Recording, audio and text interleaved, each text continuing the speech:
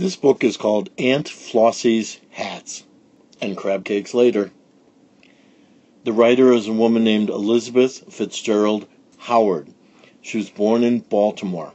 Her family then moved to Boston, and as a grown woman she ends up in Pittsburgh, being a specialist in children's library science.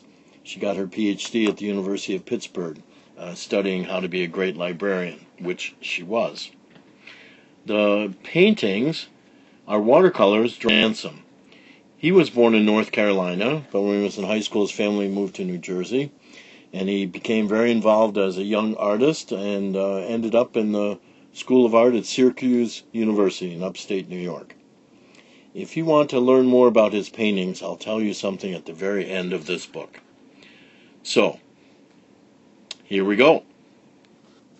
The very first of Mr. Ransome's beautiful watercolors gives us a street scene in Baltimore long ago for the book Aunt Flossie's Hats and Crab Cakes Later.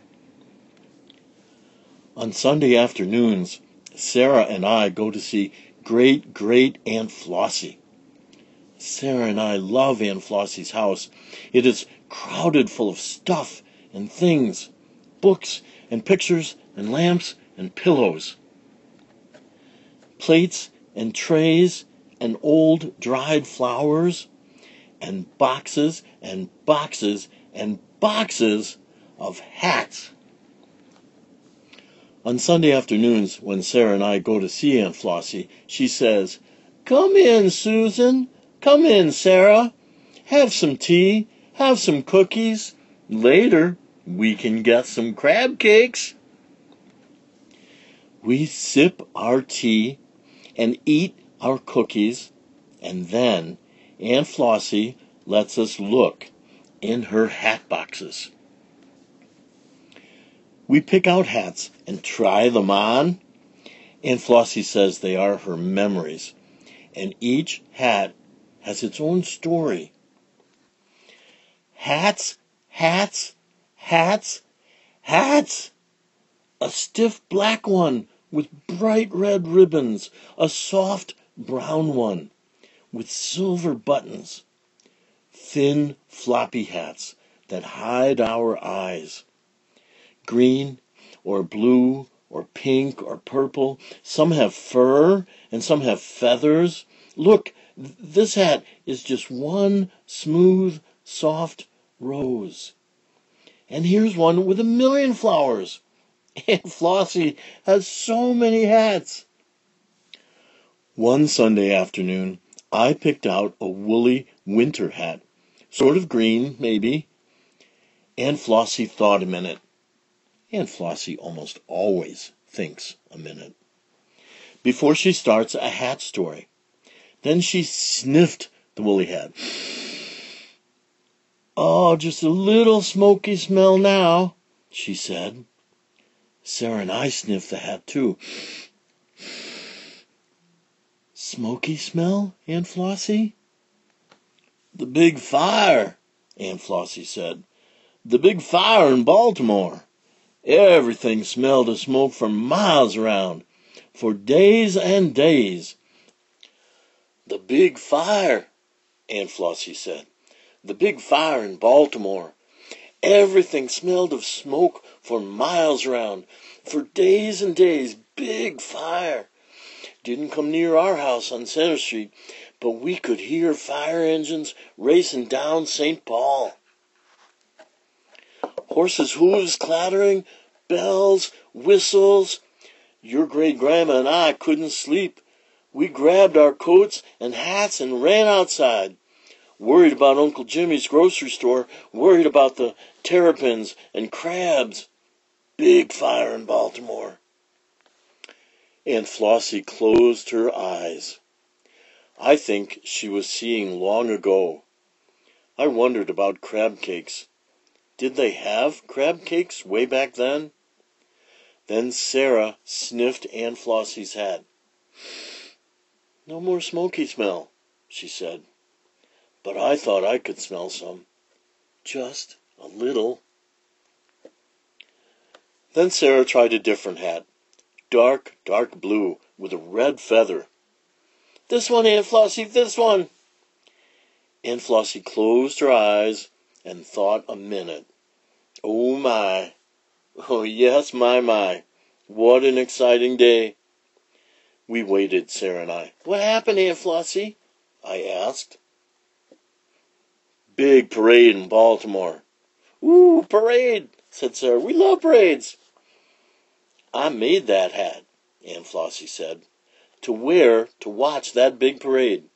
Buglers bugling, drummers drumming, flags flying everywhere. The boys, soldiers, you know, back from France, marching up Charles Street, proud. Everyone cheering, everyone shouting. The Great War was over. The Great War was over." "Let's have a parade," I said. Sarah put on the dark blue hat. I found a red one with a furry pom-pom. We marched round Aunt Flossie's house. "March with us, Aunt Flossie," I called. But she was closing her eyes. She was seeing long ago. "Maybe she's dreaming about crab cakes," Sarah said. Then we looked in the very special box. "Look, Aunt Flossie, here's her special hat." It was the big straw hat with the pink and yellow flowers and green velvet ribbon. Aunt Flossie's favorite best Sunday hat. It's our favorite story because we are in the story and we can help Aunt Flossie tell it. Aunt Flossie smiled. "One Sunday afternoon," she said, "we were going out for crab cakes. Sarah and Susan." "And Mommy and Daddy," I said. "And Aunt Flossie," said Sarah. Aunt Flossie nodded. "We were walking to the water, and a big wind came." "Oh, let me tell it," I said. "The wind came and blew away your favorite best Sunday hat." "My favorite best Sunday hat," said Aunt Flossie. "It landed in the water." "It was funny," said Sarah. "Oh, I didn't think so," said Aunt Flossie. "And Daddy tried to reach it," I said. "But he slid down on the mud. Daddy looked really surprised, and everybody laughed." "He couldn't rescue my favorite best Sunday hat," said Aunt Flossie. "And Daddy tried to reach it," I said. "But he slid down in the mud, looked really surprised, and everybody laughed." "He couldn't rescue my favorite best Sunday hat," said Aunt Flossie. "And Mommy got a stick and leaned far out. She almost fell in, but she couldn't reach it either. The water rippled, and your favorite best Sunday hat just floated by like a boat." "Now comes the best part, and I'll tell it," said Sarah. "A big brown dog came. It was walking with a boy." "May we help you?" the boy asked. "My dog Gretchen can get it." The boy threw a small stone. It landed in Aunt Flossie's hat. "Fetch, Gretchen, fetch! Fetch, Gretchen, fetch!" Gretchen jumped into the water, and she swam. She swam, and she got it. Gretchen got Aunt Flossie's hat. "Hooray for Gretchen!" We all jumped up and down. "Hooray for Aunt Flossie's hat!" "It was very wet," said Aunt Flossie. "But it dried just fine, almost like new. My favorite best Sunday hat." "I like that story," I said. "So do I," said Sarah. "And I like what happened next. We went to get crab cakes." "Crab cakes," said Aunt Flossie. "What a wonderful idea. Sarah, Susan, telephone your parents. We'll go get some crab cakes right now." I think Sarah and I will always agree about one thing. Nothing in the whole world tastes as good as crab cakes. But crab cakes taste best after stories. Stories about Aunt Flossie's hats. So Sarah and Susan have an aunt. Aunt Flossie has lots and lots of hats. and a special story to go along with every one of those hats. Maybe you have an aunt, or maybe a grandma who has lots of special hats. If you never asked about the stories that go along with those hats, this would be a great time. Ask about the story behind each hat.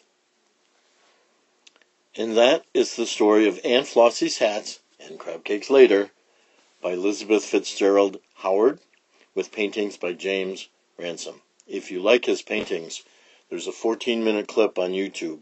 Search for James Ransome working with watercolors, and you see how he does his wonderful art.